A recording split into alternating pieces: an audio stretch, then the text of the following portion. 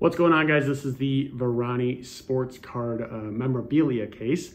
In this review, I'm going to tell you everything you need to know about this case, including one thing I think that you should know before buying. All right, so first off, you have to ignore my reflection because you can tell this is very reflective, but try to get some good angles here. So this is the case itself. Hung it up recently. Ignore my embarrassing card collection. I'm actually trying to get that better, but this is the display case as a whole, and I actually like it a lot. So a few things to note about it. So first off, this case right here is a plexiglass. It's not glass, which is nice because it's shatterproof. So that's why I like that. Also, I want to point out the fact, although reflective, more importantly, this actually has, open this up, a UV protection. You can't really see it that well, but this actually has UV protection, 98% UV protection, which is nice for the sun. As we all know, it can damage the cards. So it's nice to have something that will actually save the card itself. I also like the fact that this comes with two little keys. Granted, this isn't going to be the best lock in the world, but it is nice if you have, someone working on your house or someone you just don't know that well. You want to lock these up, that's a great way to do it. Now on each shelf, you can make an argument that there could be about 6 for each. So there's 30 total cards that can be shown in here roughly.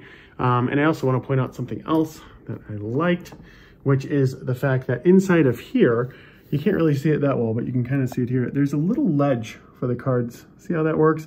So it's not just gonna slide off and fall down or something like that. In addition to that, this is felt, which is nice because it makes it so that they're not moving around a lot, nothing like that. So yeah, overall, I think that this is well built. One thing I noticed when I had originally gotten it, so right here, it's kind of hard to see, but right here, you could see that there's these little tabs. So it basically is one big piece of plexiglass. So if you first get it, you might accidentally pop the plexiglass out like I did, but you could just pull it back and place it right in there. But yeah, overall, very good. Now, the one thing I think you should know, and I gotta hand it to them, this is like one of the first times I've ever seen this done, and it's just brilliant. So right at the top here, when you're hanging these, right, there is this hook here and this hook here. So let me take it off real quick. So this is what it looks like from the back, right? You have these two hooks that it goes on. Nicely, it fits onto these and doesn't just sit on top. It actually sets into here, which I like, because if someone is messing with this for some reason, pulls on it or something, it's not just gonna fall down.